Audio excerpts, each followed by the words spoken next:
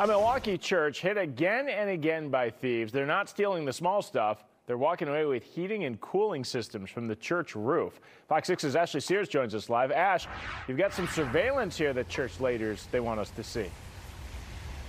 Yeah, Ben, this is now the fourth time in 5 years that the units have been damaged. Thieves have stolen a total of 7. It's not the units the thieves want, but what's inside.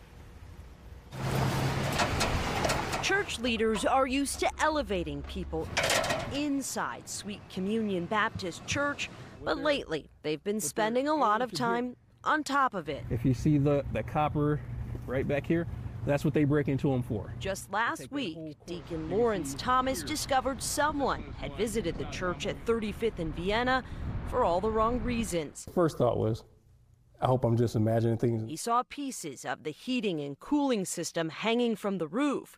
When he looked at the surveillance from last Wednesday morning, he learned why. So that's actually the vehicle there. Cameras captured a gold van pulling up and people hopping out. And it's a man and a woman. They're taking the tools out. You don't see their faces after the camera is turned, but you watch their shadows pass by as they walk across the roof, stealing from 5 HVAC units. It is a blow when you think of what you're trying to do to help in the community. It isn't the first time they were lifted.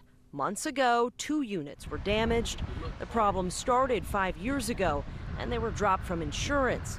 They're looking at more than $200,000 in repairs. At that amount of money, when you don't have insurance for it, it's pretty devastating. Church leaders now want to close this chapter for good.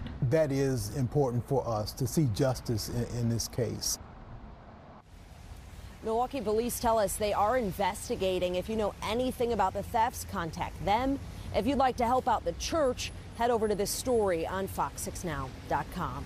Reporting live in Milwaukee, Ashley Sears, Fox 6 News. Ash, I gotta ask, is the church open? Do they have heat right now?